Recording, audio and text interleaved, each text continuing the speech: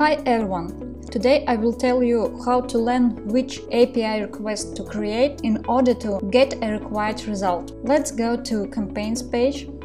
I have an API campaign. Now we need to enable developer tools. Go to Network tab. Now we will create a stream with country filters. So let's do it. Create filters, country.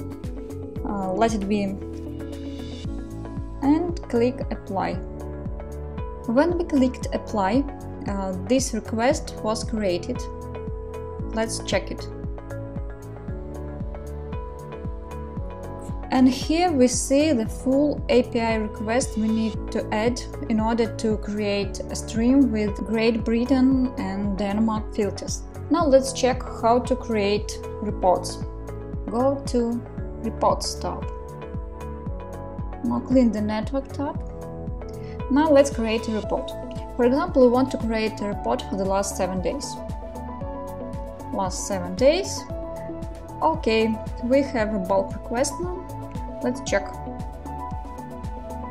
In this section, you can see the API request you need to create in order to create a report for the last 7 days. If you have any questions left, feel free to contact our support team. Thanks!